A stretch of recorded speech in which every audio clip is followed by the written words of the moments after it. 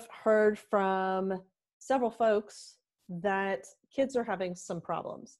And I know that several kids are struggling, but I've heard some very specific situations that have been going on with kids of first responder and LEO families.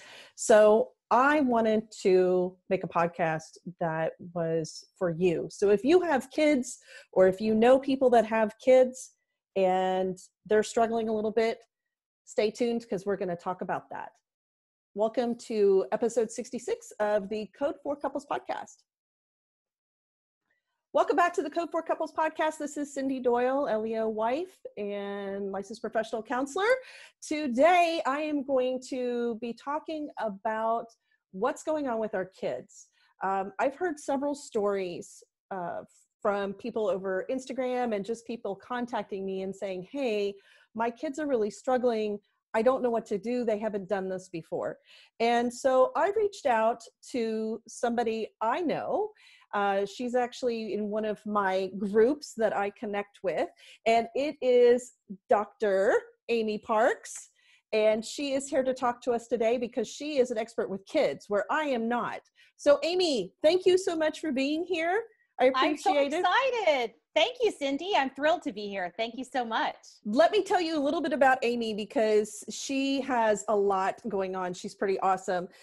She describes herself as a lifelong educator, a passionate psychologist, and often stressed out, but mostly happy mom of 4. So she knows what it's like for sure. She's a clinical director and owner of Wise Family in Northern Virginia. That does counseling and assessment, mainly focused on children's, teens, and family. So this is her area of expertise. She is a lot of fun and she has a lot of energy, and that's why, I bring her on. But she describes herself as a brain enthusiast. And I've been talking a lot about the brain lately and how this is impacting our brain. And so she's going to be talking about how this is unique to kids and their brain. So Amy, thank you. I really appreciate it. Let me kind of tell you some of the things that I've been hearing. Yeah, absolutely. Which is unique. I've had several people reach out to me on like direct messages and emails, and they're telling me that the kids are struggling in a different way. That kids are not sleeping through the night. They seem really restless during the night, wake up during the night, this is something they haven't done before, where they're wanting to crawl in bed with parents, or parents are having to like calm them down in the middle of the night to get them back to bed. Nightmares, a lot of nightmares going on, like almost like night walking at times. Also hearing sometimes about kids that their anxiety is high in leaving the house. So as you know, some of our law enforcement officers are needing to stay away from home longer. I know that's probably an aspect of it. There's been pictures on social media where the officers will come and say hi to their kids through a window. So I know they're experiencing a lot. And I know that as we move through it and people are trying to get back out there, it seems like this isn't really changing. It's almost escalating in a way. So can you tell me a little bit about what's going on, or probably a lot about what's going on for these kids? Yeah, absolutely. So like asking someone if they're anxious these days is really like asking them if they enjoy music or, a sunset. I mean, it's pretty, it's this like dull hum in the background. So I heard someone use the phrase emotional tinnitus. Tinnitus is that like tinnitus is what I've always called it. Yeah, okay, the ringing exactly. in the ear. Exactly. Tinnitus is that ringing in the ear. So it's like an emotional tinnitus. It's just constant hum of uncertainty and sitting and waiting and not knowing what's coming next. And so, I mean, this is really unavoidable. This is just sort of the state we're in right now. But your families that are first responders, not just police, but also families that have medical professionals, of course, that are going on the front lines every single day, are part of what is part of a normal crisis mode, and also an extra layer of this hypervigilance that's happening for families. And so They're really, what you're describing, the families that you have reported to you, the nightmares and the sleepwalking and the like unusual tantrums. I hear a lot of parents, their kids are bedwetting, or they're not, they were potty trained and now they're not anymore. Like, what the heck is that about? So, really there are 3 psychological phases in a crisis. Okay. The first one is the emergency. And that's when we have really shared, clear goals, an urgency that makes us feel energized and focused and even really maybe productive. So I don't know about you, Cindy, but I cleaned out my entire house during the beginning of this COVID thing. And in fact, our trash pickup in Alexandria, Virginia, they said, stop. Like, we're not taking anything extra. Oh my gosh. That are cleaning out all your, right, exactly. I was completely, it's the most productive ever. And that's part of that emergency response. Like, go in, do it. Yeah. Right? I think for us, I think a lot of us, as far as the emergency response, was kind of supporting our first responder, whoever that was, and figuring out how do we rally behind that.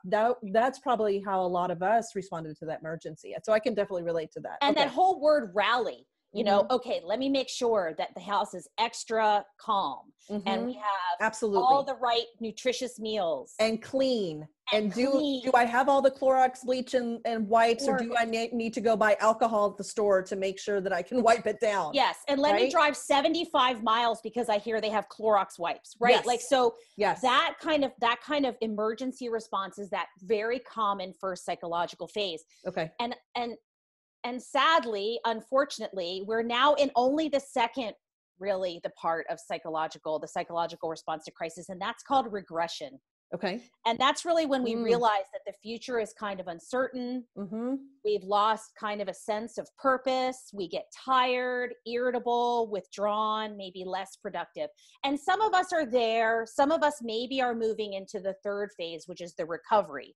When we begin to sort of, like you and I were just talking about before this started, June 1st is coming, and that's going to be like the first day of the year, and we're going to do our resolutions. So reorienting, revising our goals, our expectations and roles, and sort of beginning to focus on moving beyond and really getting, versus getting by. So that regression phase is what we're seeing a lot with kids, because parents do a whole lot to sort of manage the chaos. But when they have moved into regression, it's easy to let it sort of start falling apart at home. Okay. And then kids start to feel that as well. Okay. So it's kind of this unease, unraveling is kind of what that feels like. It's totally normal. Yeah. It's not permanent. It's important to keep it in check, but it's not permanent. Everyone needs to sort of give themselves some grace and understand that I absolutely 100% promise you that your neurotypical child who is bedwetting right now will not be doing that in the 11th grade. Like, by the time they are in high school, it will be fine. Yes. Okay. So not permanent. Yeah. So just like a generous explanation is sometimes what I say, like, hey, you know what, this is reasonable for what's going on. Yes. Don't panic. Yes. Just know that it can happen. I'm thinking about these two, like the emergency, regression, recovery, and listening to this phase. And I can definitely understand that for kids first responders, that this looks very different to some of the kids that are out there that are not in first responder families. Because I was talking to a friend who was telling me that she relented and decided to have a little bit of a play date, because they said, well, everybody's been under quarantine, everybody's fine, so we will wear our masks and make sure we stay 6 feet apart, but still have a play date of some kind. And she thought that I'm getting goosebumps talking about this. She thought that she and the mom were on the same page. She got there and the kids had no masks. This other woman's family had no masks, and her kids were wearing masks. Her one son kept elbowing her because he was pissed. He was mad. Like, not because he had to wear a mask and they didn't, but because of what he had been taught and told, that he felt in danger, and he was mad at his mom for putting them in danger because they talked about it afterwards. Wow. And so like it's making like God, it like all the feels with this is because I could feel for this kid and the mom, in the sense of like, I was doing the best I can, I thought I was doing the right thing and letting them play, and then now my kid feels angry at me and unsafe because they didn't have masks on. And right. Well, and you know, so I look at these like these phases and I'm like, oh, some of them are, sounds like it's kind of that like end emergency, just going into regression, and the conflict between families that don't have this vigilance like we do, right, in a different way. So well, and you know, it's even like, I mean, if you look at different states of our country, you know, that certain states have been locked down super tight, and other states have not been, and for various reasons that we could probably debate forever. You know, different states have had and chosen to look at things differently. And the same way that states are looking at things differently, you know, families do too. And so, you know, what's true for first responder families is that the values and norms for first responder families are often different because of the necessity to be differently oriented. And that doesn't mean, again, it doesn't mean a state is bad because it did this or good because it did that. It's not a value it's not a judgment on their choices. It just is. And I think that's a hard reality for most people when I say something like that. Like, this isn't a judgment. It just is. You're just being. And so for those families, you know, setting these values and norms for themselves within the family, so interfamily, and then in the community, like intra with other families, like the family you're talking about, the mom and the other mom and the masks and stuff. The key for many families, first responder or not, really is to explain, how is our family different? How does our family normalize? How do we, what are the values of our family?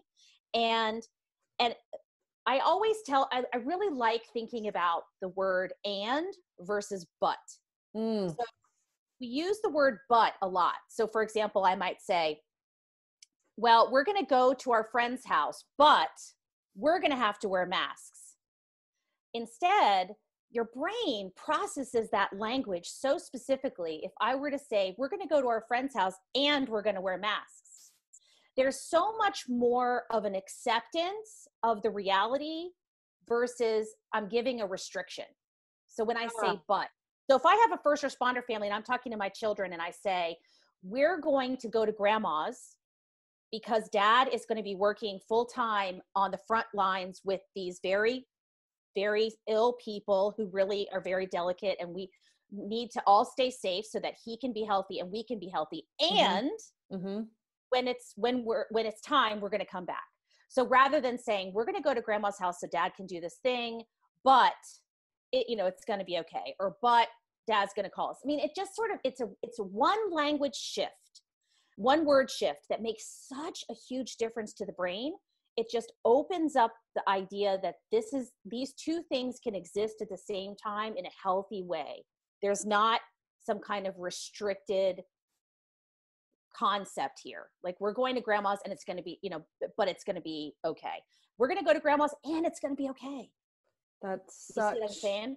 Oh yes, totally. Like I'm just sitting there. I'm like if you just mind try it in your own life. Yeah, it's just mind blowing that one little word, because I'm listening to it and I'm like, yes.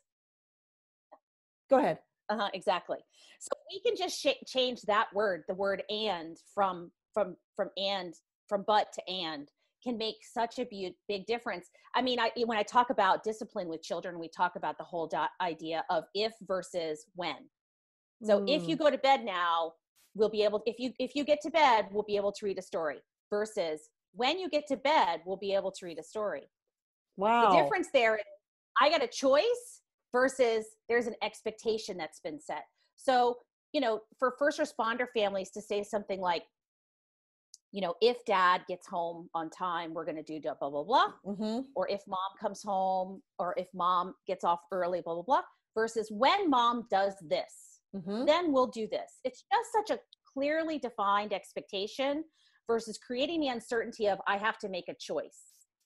And you know what I And think of so too, when I hear the word like if versus when, or but versus and, like those little things, you know, I automatically, when I was listening to it, it's kind of like that anticipation of like sitting around waiting for the thing to happen, as opposed to like, okay, well, it will happen.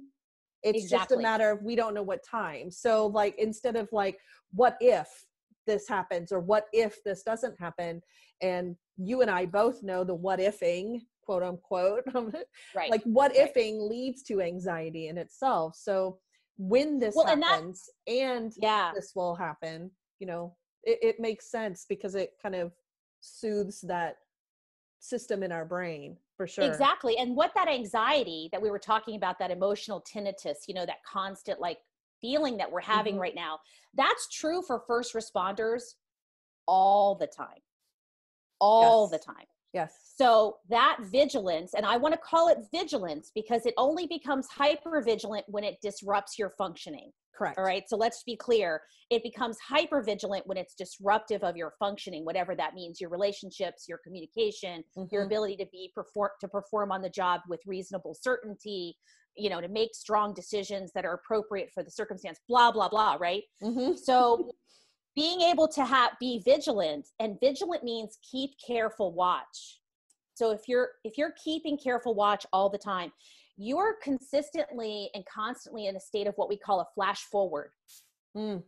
So you know, you've heard of flashbacks when people Yes. have had some kind of trauma in their past. Hmm. Well, a flash forward is a hyper vigilant sort of predicting the wreckage of the future.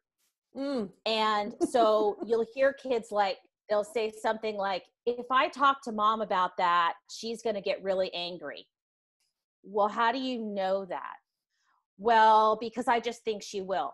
Well, that's a flash forward. So let's not do that. Let's not live in that place of flashing forward the wreckage of the future. Let's just live right here and figure out how to sort of manage that vigilance, because there's a short-term goal there and a long-term goal. We need to stay healthy. And if we're hyper vigilant, then we go into cognitive decline, cardiac decline. Our body's like Yeah. ready to fight the tiger all the time. It's It, exhausting. Your cortisol level is like through the roof. oh, yes. Yes, absolutely. And I'm listening to you and I giggled a little bit because it was like that knowing laugh and living in the situation. I mean, we as first responder families, especially with law enforcement, I would say more so than maybe others, but maybe not. I think we're flash forwarding a lot because the Mhm. eggshells are very prevalent. Like, okay, what's the reaction? One of the things that I say a lot is that our first responders are trained to react, not to respond. And so Mhm. they're used to Mhm. reacting. And so we become conditioned because they're reacting.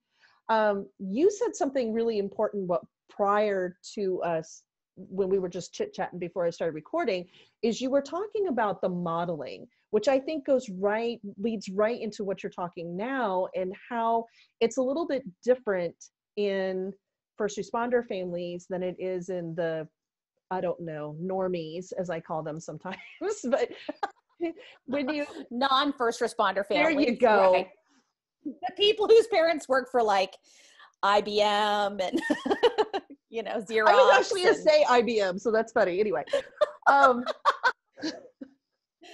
so yeah, can you it's talk very about the different. modeling? Yeah, so you know, the other thing too is to think about this social distancing thing, because I Hmm. think that really goes hand in hand. So our brains are socially oriented. We Oh, yes. learn everything. If we had no language, we would still be able to learn the majority of the things that we need to learn to function. Because think about societies where, you know, people are together, or children that are together that don't speak the same language.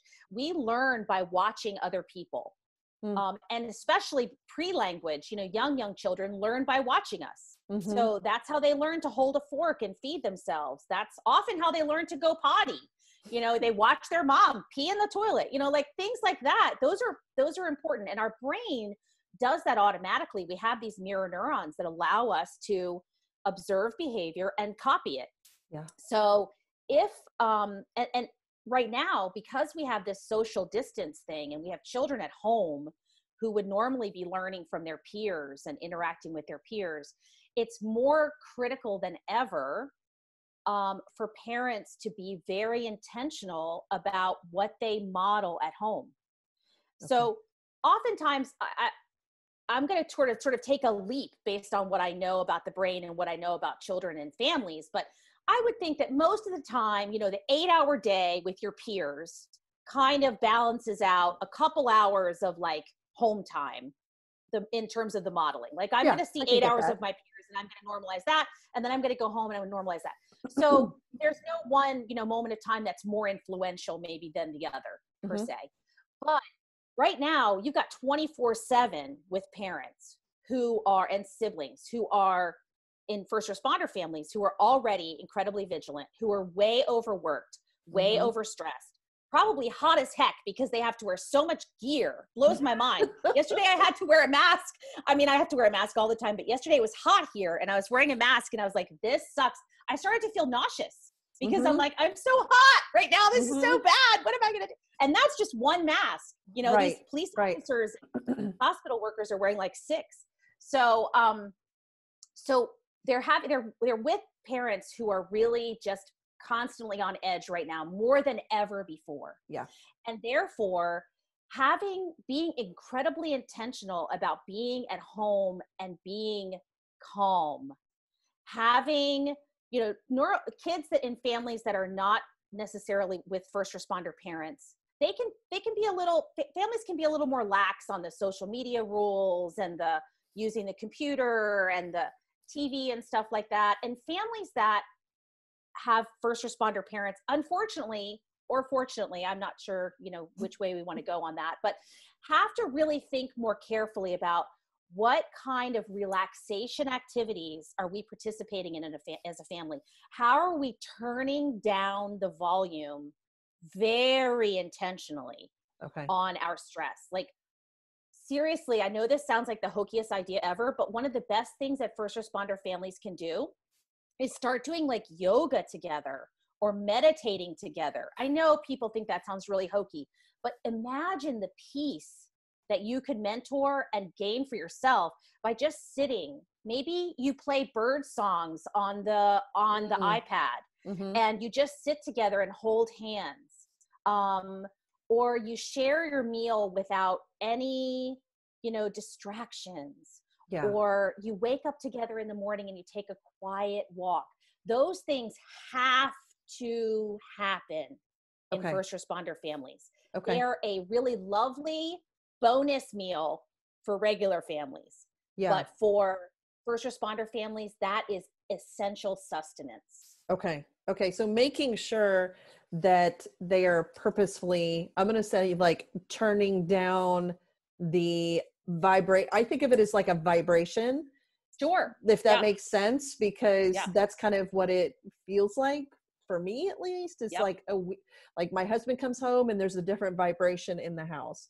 And so I think that's the same thing that, I had my own experience definitely through this whole process of my husband being out on duty and what was that going to mean. And so my own vibration about that and turning it down, purposely turning it down and turning it down with I don't have any kids, but if I did, my kids in that way. Right. And I want to make sure to say also that none of us knew how to go through this. So this isn't like, oh, somebody's done it wrong. It's the fact that we didn't know. And so now that we know that this is going to potentially be something, I mean, I think all of us in at least first responder world, I think many other people are saying, oh, there's going to be the second wave, or is school going to, I know kids are concerned, it's like school going to happen. And so they still have their concerns and fears and worries and future think, and we do too. And so being very purposeful about like, okay, this is something we need to incorporate into our life now. Don't beat yourself up for what's happened in the past. Just start from this place forward. And how can you purposely turn down that volume in your family or with your kids or even with yourself to all of the above? I talk about spillover many times, and this is a different type of spillover that we're going to spill over, that intentional like volume control and turning that down. I Well, like I that. think maybe differently from even other circumstances, this is like toxic spillover. Oh, absolutely. So it's really easy for it to turn bad. And there is absolutely, you're right, there's no judgment here. This is Mm-mm. something we know is, just like I was saying before, it just is. And whatever's going to happen in the fall or the winter or the future, again, we can't flash forward and be healthy. We have to just say, okay, when that happens, when the future happens, whatever that looks like, we know that we have these tools. We know that we have this communication skill set. Mm-hmm. We know that we have this safety net of our family, of our friend group, of our community to fall back on. And one of the problems, and I'm not in a first responder family, but I can imagine that one of the major problems or issues for first responder families is the asking for help. Mm. Because when you are a helper, Mm-hmm. really pretty hard to ask for help because you Mm-hmm. think I got to know it all. And, like I can't really ask for help because I'm supposed to be helping everybody. So I can't imagine that there are very many, brave police officers who want to be like, I need help. Right. Um, Absolutely. but guess what? We need help, Mm-hmm. and we need help to turn down the volume. Sometimes that knob is tough to turn. And Absolutely. we need some more muscle in there. And if that means you need, a college kid to come home and help you organize the house or make a couple meals or take a walk with your kids, or you need to make a point of having lunch with your spouse who's at work to get Mm. away and have some quiet time. Like, you asking for help probably is more important now than ever. Yeah. When you think about, like I said, some of the um, harder, I don't always call it extreme, but more of the concerns that I've been hearing is, you talked about behavior, but I was talking about like nightmares. Mm-hmm. I know one of the people I was talking about, that when her child is leaving the house now to go to the grocery store with her, something like that, to me, it sounds like almost a panic attack, but anxiety is popping up. Mm-hmm. How do we deal with Mm-hmm. those kinds of things? Well, you know what? First of all, let me back up. It's like, what's going on in their Mm-hmm. brain potentially that is causing them to be restless, have nightmares in the middle of the night? And Mm-hmm. is that really also linked maybe to the higher anxiety of leaving the house? What do you think about that? Well, yeah, I mean, you've got two brain states. So, one is Okay. awake and one is asleep. So, but our brain works just as hard when we're asleep as it does when we're awake. It's just a different type of work. And so, for the child that's leaving the house and feeling anxious about, being outside and being in the world, that's definitely where one of the modeling is a big part of that, for mom to be very calm, to be very clear that no matter what everybody else does, this is how we as a family are going to stay safe. Okay. And so no matter what anybody else does, this is how we're going to stay safe. And really being candid about that, really being very clear, helping kids buy into the idea that we as a family, this is how we have read the science and we've listened to the doctors, and this is what we're going to do. And this is how we're going to stay safe. And other families might do different things. You had Yeah. also mentioned about, when we were talking, I was like, is this the part where bringing them into the plan? Like, okay, guys, Yes. we're going to leave the house now, and bringing them Yes. into the plan of leaving the house. Is that because when I'm thinking of this specific person, and my gosh, she is the model of calm. I tell her all the time, I'm Okay. like, oh my gosh, Okay. you are the most patient mom ever. So I'm wondering if the bringing into the plan aspect may be something, because you had mentioned that maybe Yeah. before we started So talking. yeah, exactly. And so bringing kids into, this is the plan of how we're going to do things, and talking about it as a family. How does that make you feel? How do you feel when other people aren't wearing masks? How do you feel when we get in the car? What are your concerns about that? Being really transparent. And you know what? It might take several conversations. Like, you're probably thinking, the parents out there are thinking, there's no way my kids are going to sit at the table for like 20 minutes and have this long conversation about all those things. Write down your questions, write down what you think your family might need to talk about, and split them up into small, manageable little opportunities. But anxiety is eased by being able to articulate our feelings. When you can name it, you can tame it, right? Yes. So being able to talk about, like, makes me feel sad that other people maybe aren't protecting themselves as well. Or it makes me feel sad that other people aren't thinking that they need to do this, and we have to. It makes me feel hot that I have to wear a stupid mask and nobody else is wearing one. Like Yes. that, and that makes me angry. So really being very clear and candid about that. But also we have to teach kids, and this is for the broader, like our broader lives, we have to teach kids that being uncomfortable isn't a bad thing. Learning Yes. to live with a little bit of discomfort, distress tolerance is a good thing. Our lives are so easy now in comparison to what, 100 years ago, maybe Absolutely. even 50 years ago.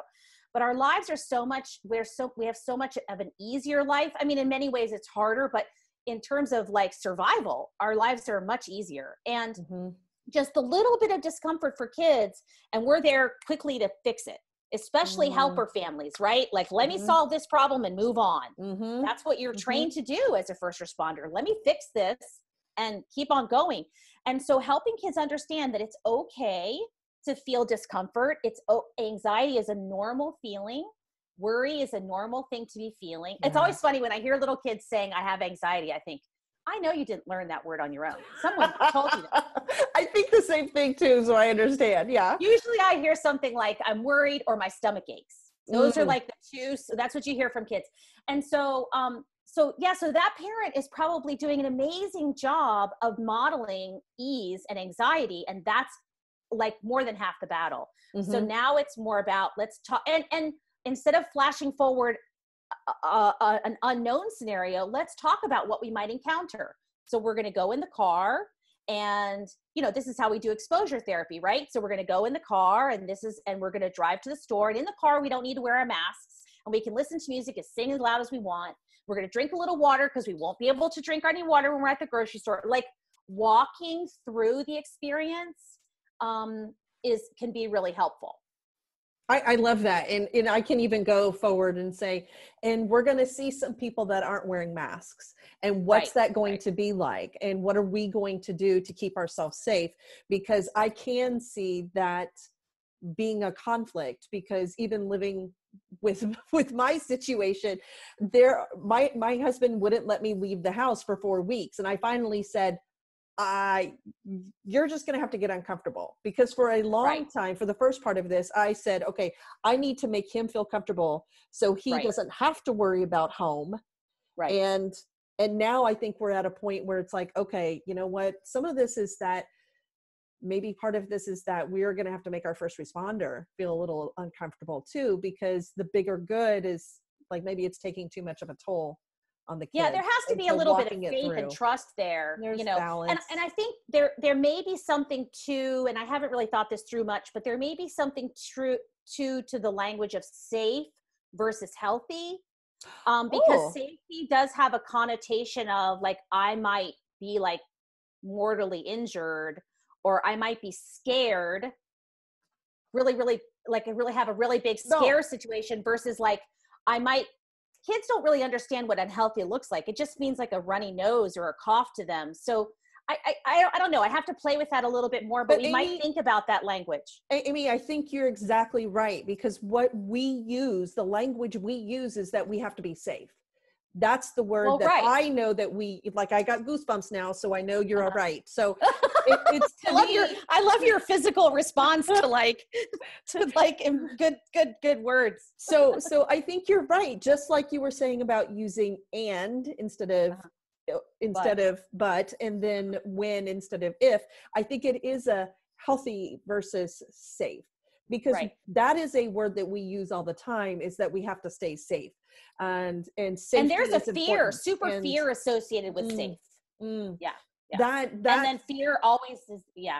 So everybody, I hope you heard that maybe just changing some of those words around, that, hey, we have to say healthy. We are, and switching that, moving that around instead of safe. So.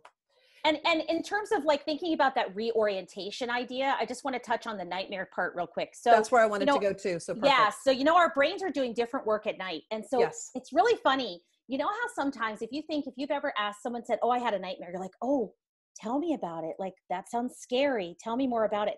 When someone tells me they had a nightmare, I'm like, that's amazing. That's great. And they're like, what are you talking about? I said, oh, your brain is doing amazing work trying to solve a problem. What's the problem you think your brain was trying to think about? Because that's exactly what your brain is doing at night.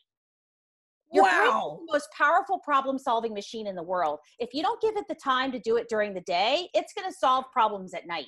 Now, I'm not saying it does a good job all the time of solving a problem. Like, it doesn't necessarily, solve it in a way that makes some sense or something that could be realistic in the daytime type of thing or in real life. But it does bring in creative ways of resolving conflict and anxiety and stressors. So when I reframe that for kids, I'm like, that's great. Like, I'm like, super. And they think, well, this is supposed to be a bad thing. I'm like, no, it's a wonderful thing. It means your brain is trying to solve something. And so we play like brain detective and try to figure out what is happening right now at night in your brain. And then what happens is sometimes, not all the time, kids look forward to going to sleep because they think, okay, good, I'm going to solve this problem in the night. And then they'll wake up the next day and guess what my brain said about blah, blah, blah. I know. Oh my gosh. It's like goal. Yeah, it's great. So I'm not saying that works magic all the time, but it can be a whole big shift because we buy into that that nightmares are scary and that they are something that we should protect, be precious about. Oh, that's so scary. And just that response of, oh, that's just like have you ever seen someone, like a little kid falls down? Like, I was with my grandson over the weekend and he fell down, like pretty big fall down.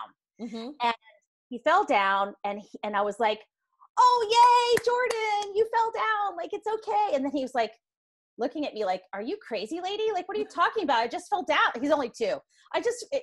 You could see it in his face. Like, I just fell down. I'm going to bleed. This is horrible. I feel terrible. Oh, but you think it's okay? So, okay, I'll get up. I'll be fine. It's that whole same kind of way of approaching.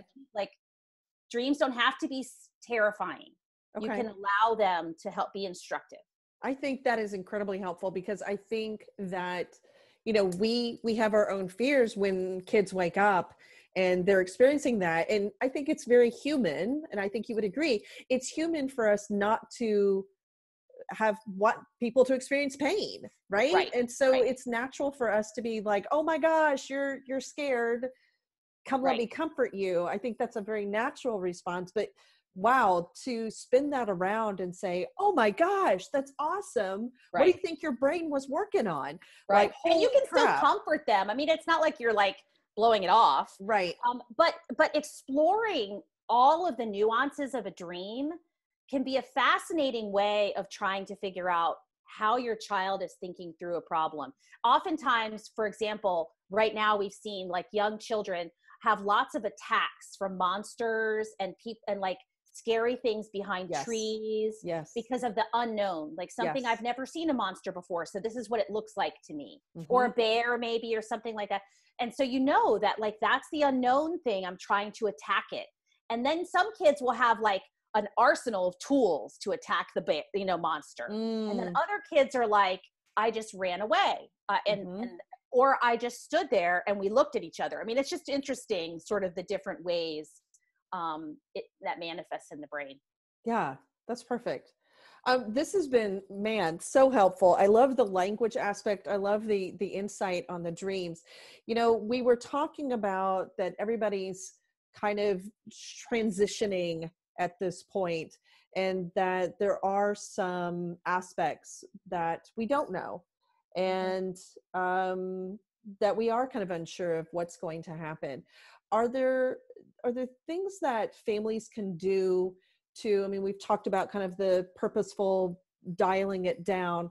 Are there other aspects that families need to consider as they continue to go through this, as we continue to spend a lot of time together, and shifting those roles, because parents are taking on so many roles right now, and we don't know if that's going to change? Well, I definitely think everyone should be giving themselves some grace. If your kid didn't finish their 5th grade year homework, it's not the end of the world. If if you didn't make dinner all week, again, it's not the end of the world. Like there needs, we need to give ourselves a break right now because of, I mean, think again back to that psychological response to emergency and, emergency regression recovery. Yeah. It's if you think about a psychological response in the way that we would think about a physical response. So, someone has surgery and they spend the first, week in this state of, hey, can you help me get up? I need pain medication, blah, blah, blah. Then they go into like rehab, and then they go into like careful, reentry. I mean, it's the same. The psychological response is the same as that physical response, exactly the same. So we're in that like rehab sort of time, but could we go back to an emergency response? Maybe. And we don't know. And so for families to be able to talk and say, we just don't know what's going to happen, but here's what we do know. What we do know is that we have all the toilet paper that we could ever need. And we have all the hand sanitizer, and we know who our helpers are. Yeah. And we know we're healthy, and we know the ways that we can protect ourselves and be healthy and safe. These are all the things we know. And we know that we are there for each other. Whether the family's together or separate or whatever, being really clear about what we do know. And then again, going back to that, some things might feel a little uncomfortable, but we're here together. You've heard people say like, we're in this together. And to some extent, it's almost a little cliche now, but if you really think about what that means, it's pretty profound. If you think about our entire world is experiencing the same thing. Absolutely. That has never happened in our lifetimes, ever. Yeah. So that is amazingly profound. And so for a family to say, we're in this together is an incredible opportunity to build, that kind of net of emotional security. That's perfect. Amy, thank you so much. You've brought in, I love the language aspect. I love that in the middle of this, you were like, you know what, maybe it's healthy versus safe. Maybe that will, just thinking on the fly like that is so helpful. I also like the fact of like talking about the values of our family. And this is how our family system operates. And it's okay if other family systems operate differently. And this is what, in talking about that, modeling some of the behavior that we can do as an adult to turn down our own, like really make it quiet, being very intentional within our own family systems, because we know that we have that extra layer that is a part of our system as well. And being in the moment, talking about the feeling, bringing the kids in to talk about the plan, not flashing forward is something that you brought up. And you're such a great listener, Cindy. Wow, man. and just having grace, giving grace. And also, I think part of that is not us flashing forward and worrying about like, oh God, is my kid that was potty trained and having nightmares now going to be an 18-year-old that's going to have this problem, and what traumatic effect are we going to have that we can impact that by just talking about the feelings and normalizing the feelings. And I know if you need a feelings chart, there's plenty of them online. Sure. I know for kids, feelings are a thing, like feelings, right? But there are... Well, you ask a kid, like, how do you feel? And they say, okay. That's not a feeling word. No. Give them some language. Language is, as you said, super, super powerful. So using that, I also, one of the things that I've done too is use the emojis on your phone.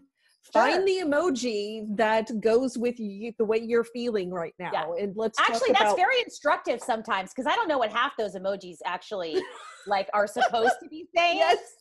So it's very instructive to hear from like a 14-year-old. Oh, that means surprised. I'm like, yes. Oh, okay. Oh, all right then. But surprised happy, not surprised sad. Okay, got it. But that's perfect. Like just being able to talk about it. Yeah. So you have a plethora of information. If anybody wanted to get in contact with you, if they're in Virginia specifically and wanted to, get a kid into therapy or connect with you, I also know that you do some speaking as well, talking about kids. So if anybody wanted to get a hold of you, what's the best way to get a hold of you, Amy?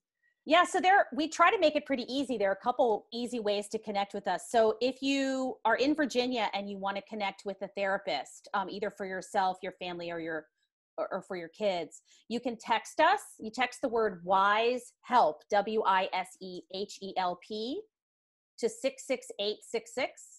66866. Okay. Wise help Exactly, to and you will get 66866. Wow. Okay. and as if you text WISE HELP to 66866, you will get access to a form that connects with us almost immediately, and someone will call you back in 24 hours. Holy cow. So Okay. we'll get you on the schedule right away. If you want to have a little bit more of a conversation because you want to process something, or you need to pick my brain about something, you could go on our website, which is thewisefamily.com. Okay. And in a variety of places, there are buttons that say let's chat, and that takes you right into my calendar. And I'm happy to give 15 minutes to anybody that wants to have a chat about anything, whether they live in Virginia or, Timbuktu or wherever it is, Texas, of course, wherever. Because sometimes you just need to sort of process something with somebody, and I am available for that. So I'm always happy to offer that to help people. Wow. Thank you so much. You can understand why I brought Amy on now. She has such great information around kids, and she understands them in a deeper level that I know that I would not do justice. And so it's, I ask for help too, and bring in an expert. For you. So there you go. So hopefully, guys, this was helpful. Be able to get in touch with Amy if you need to, and keep your family healthy. Keep your family healthy going forward. So until next time, guys, keep it Code 4.